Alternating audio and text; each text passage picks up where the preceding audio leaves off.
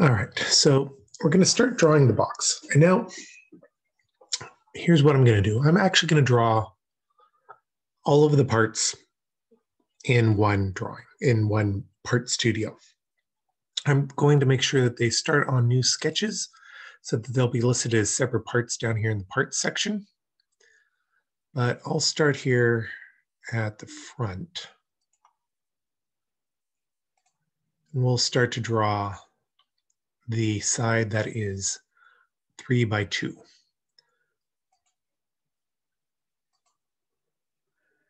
So I'm just going to have it out in open space. I want it 3 inches by 2 inches. All right. There is a rectangle. It does not have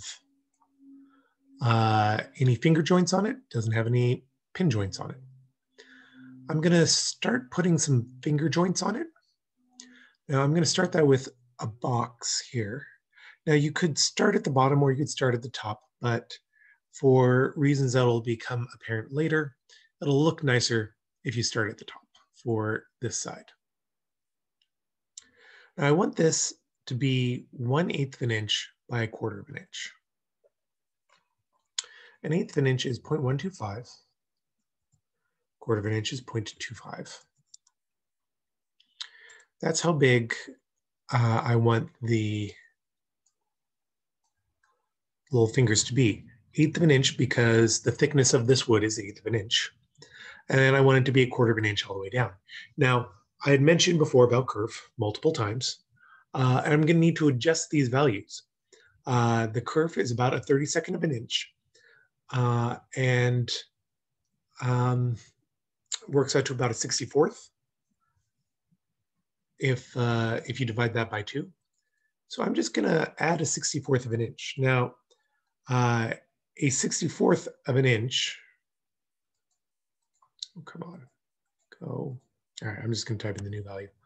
1/64 of an inch is 0.015.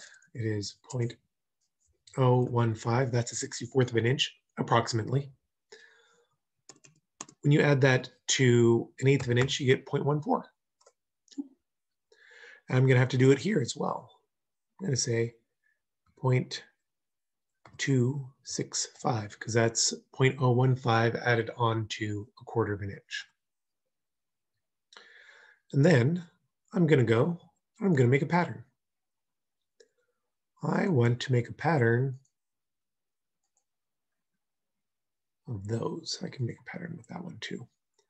And it gives me an option of 1 or 3. I'm going to make that into 1 here.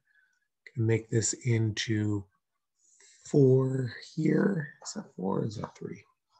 Oh yeah, that's right. It's 3 because we start with the 1. 3 here.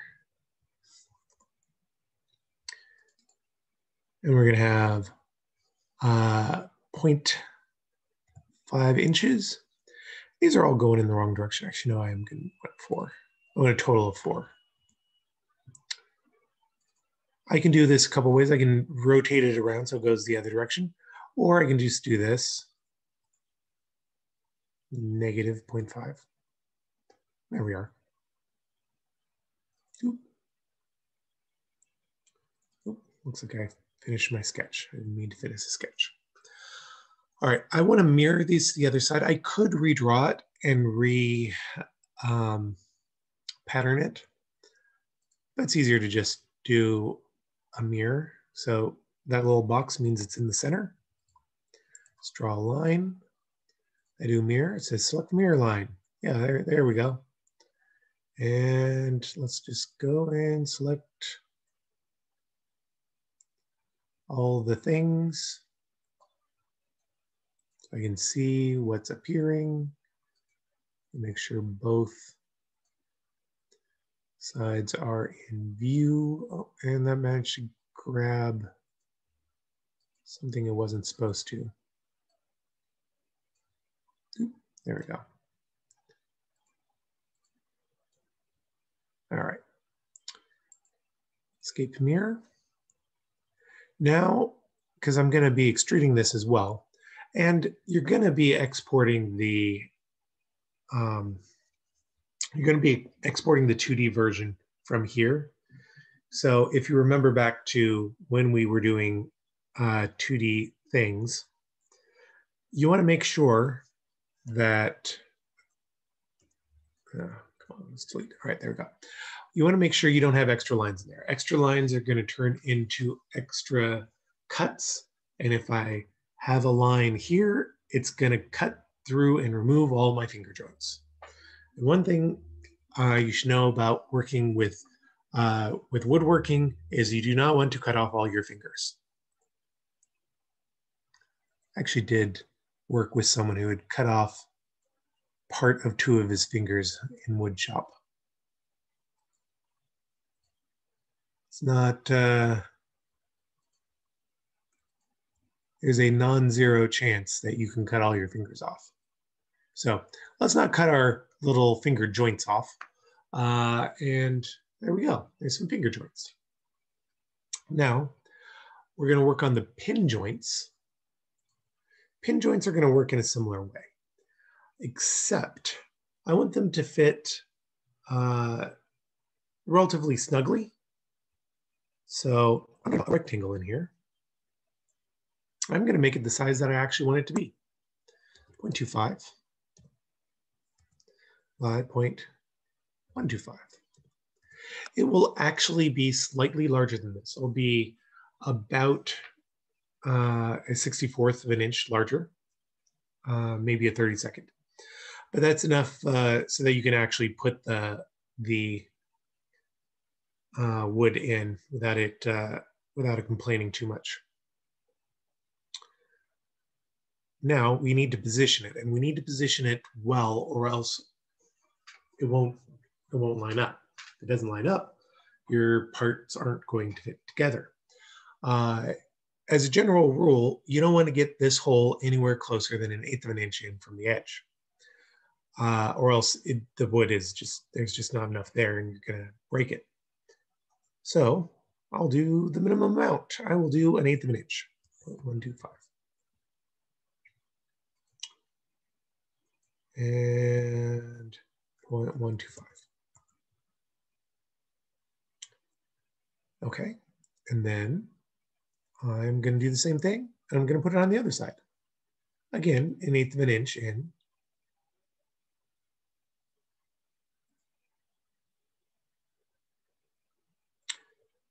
Going to go here, 0.125, 1/8 of an inch. 0.125, 1/8 of an inch. There we go. And we're going to need one in the middle because this is a really long gap. The shorter sides, you're only going to need one, but or you're going to need 2, but longer sides, let's put 3 in. So I'm going to switch out to a center point rectangle and try to line it up in the center here. Doop. 0.25, 0.125. And see how it's totally lined up in the middle? That's a good thing. All right. Now, that is the majority of it. We've got one last thing to take care of. And it is the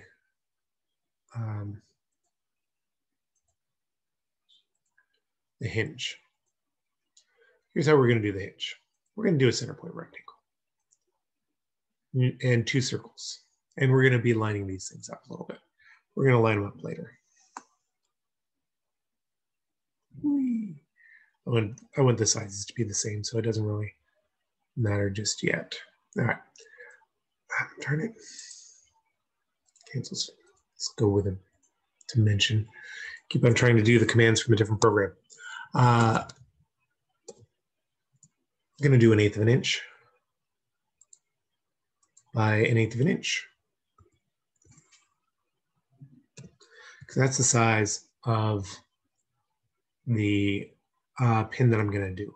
Again, it's going to be a little bit smaller than this because of the laser, and this is going to be a little bit larger because of the laser, which will give it a lot of clay, so it'll actually be a little bit loose, which since there's no bearing in there, you want it to be a little bit loose.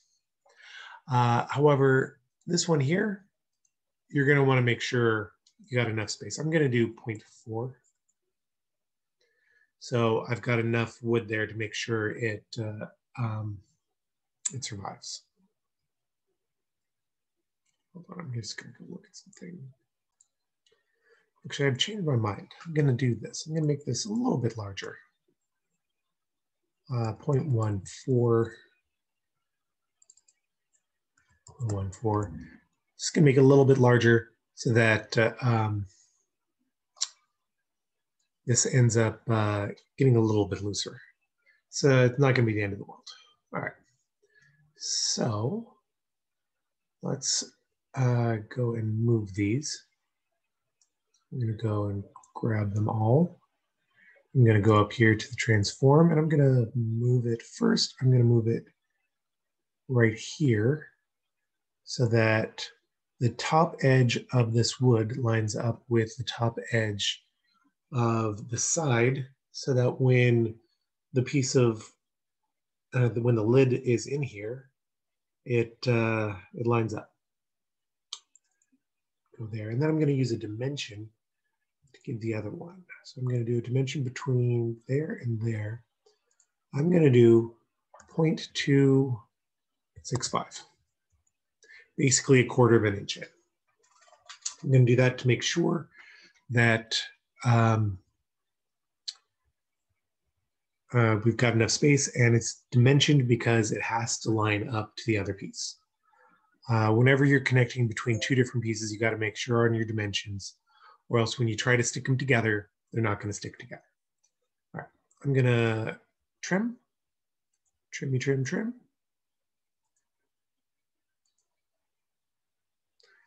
And at this point, if I was going to do a design, I would draw it on here. It doesn't have to be extruded when you export this as a DXF. It will export the drawing on there, and then I will set it to etch unless you specify otherwise.